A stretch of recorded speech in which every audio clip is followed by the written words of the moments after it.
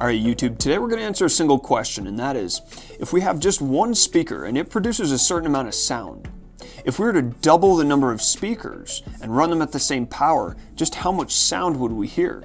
See, the issue with this problem is that decibels are based on a nonlinear scale. And so in order to solve this problem, we need to look not at the sound or decibel level which is heard from a speaker. Rather, we need to convert this value into sound intensity. Now, decibels and intensity are related through this equation. So if we know that a speaker is producing 50 decibels of sound at some distance, we can solve for the intensity of that sound.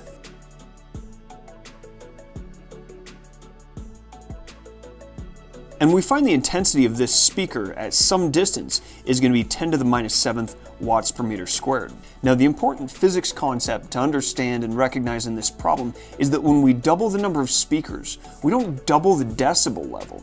What we actually do is double the intensity of sound, which is going to be heard at some distance away. So assuming our listener is at the same distance away in this situation as in this original situation, then the total intensity is going to be given by 2 times the original intensity.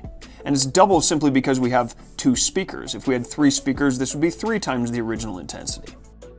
So knowing the total intensity from both of these speakers is going to be 2 times 10 to the negative 7th watts per meter squared, we can go back to our original equation relating decibels to intensity to solve for the decibels heard some distance away from these 2 speakers.